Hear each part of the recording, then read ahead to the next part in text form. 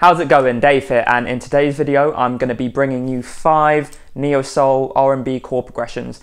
They're going to be really simple but effective chord progressions that you can use in your playing immediately. This video is a bit of a special one. I am giving away a free copy of my book Chord Charisma, so stick around to the end to see what you have to do to get a free copy. Now in today's video I'm going to be using the Nashville number system, and the Nashville number system basically assigns a number to each note in a scale. So for example, in the A major scale, which is what we're going to be using today, the first note is assigned the number 1, second note is assigned number 2, then 3, 4, 5, 6 and 7.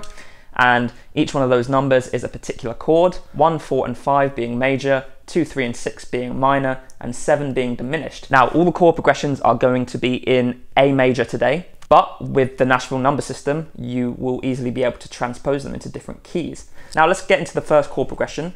The first chord progression is a 4, 1, 6, 5. So in the key of A, the 4 chord would be D major, then the 1 chord would be A major, then the 6 chord would be F sharp minor, and the 5 chord would be E major.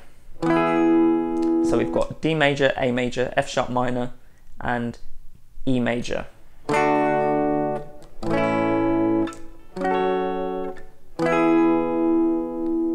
It's a pretty cool chord progression. What I would suggest doing in between all of your chords, and for all of the chord progressions in this video, is to play the A major pentatonic scale in between your chords.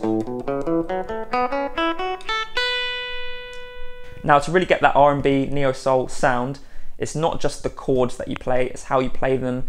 Use some syncopation, mess around with the rhythms to kind of get a cool groove going on. So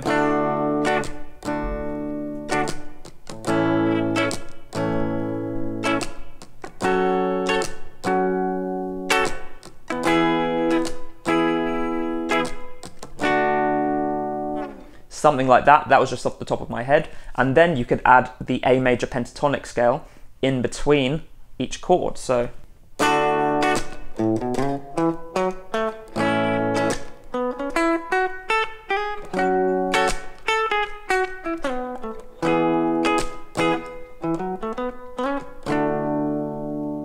that's an example of something that you could do with this chord progression. Here's a bonus chord progression. This is not part of the 5 chord progressions that I've got prepared. If you switch the 5 and the 6 round, you get a totally different chord progression. So you get 4, 1, 5, 6, and it has a cool different sound.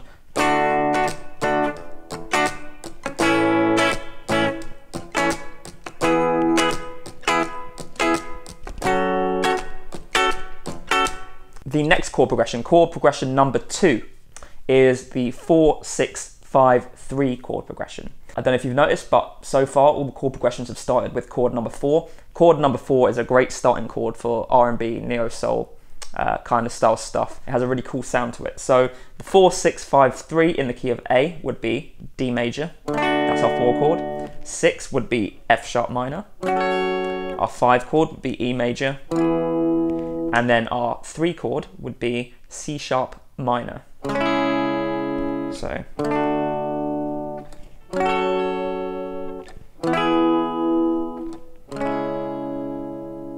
now something I'd suggest doing is embellishing these chords with 7ths, 9ths, 11ths, 13ths.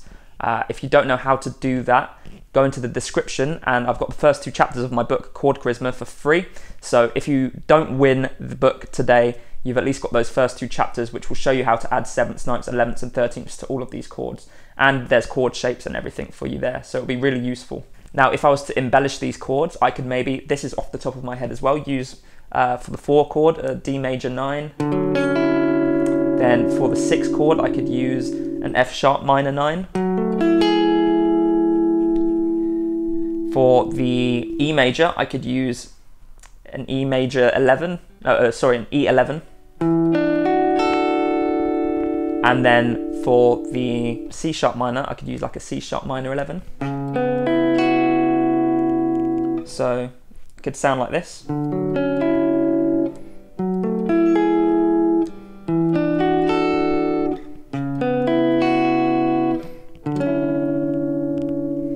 And that creates a really nice sound.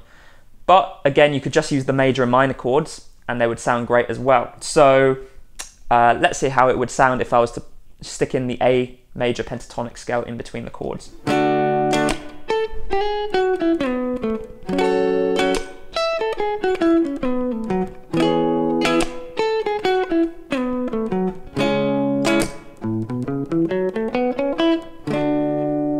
Something like that, just improvising there, so not my best work, but you get the point.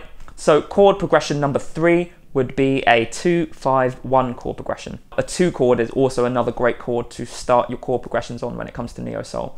And a 2-5-1 is heavily used in jazz music. It is a staple of jazz music, really, but it's also very widely used in R&B as well. So 2-5-1 in the key of A major, 2 would be B minor, 5 would be E major, and then chord number 1 would be A major. So we've got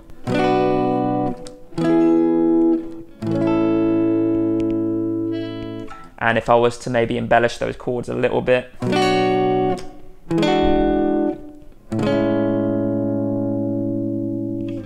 then maybe if I was to put the A major pentatonic in between those chords, we could get something that sounds a bit like this.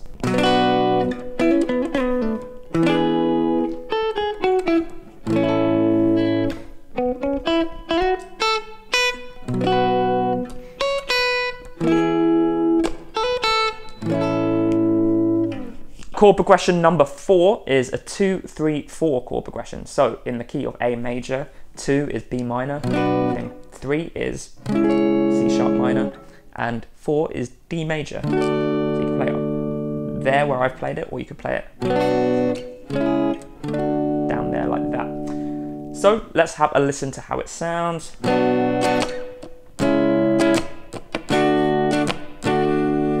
Now if I add the pentatonic scale in between,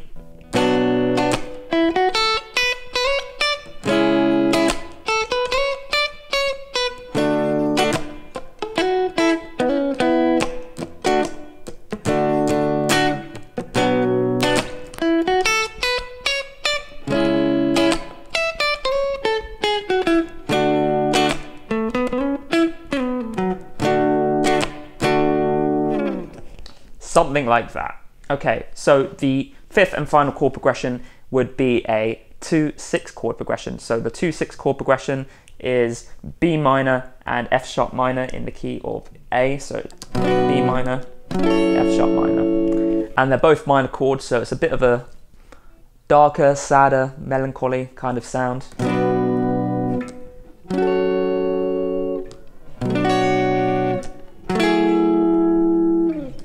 And with some pentatonic scale in between, we get this kind of sound.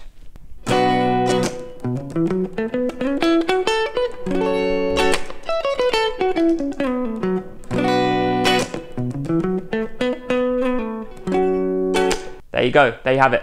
The 5 R&B neo soul chord progressions that I've got prepared for you. So just to recap, you've got the 4-1-6-5, which could be switched around to the 4-1-5-6. You've got the 4-6-5-3. You've got a 2-5-1, you've got a 2-3-4, and you've got a 2-6. Now, for the giveaway, I'm giving away a full copy of my book, Chord Charisma, for free to one very lucky person. All you have to do is drop in the comments your favorite go-to chord progression that you like to play on guitar.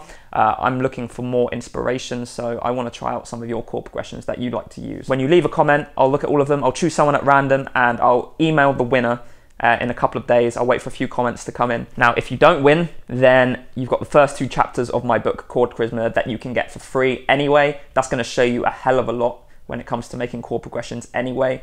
If you enjoyed the video, please click like, let me know what you thought in the comments, and subscribe to the channel. Make sure you hit that notification bell so that you're notified every single time I release a video, and I'll see you in the next one.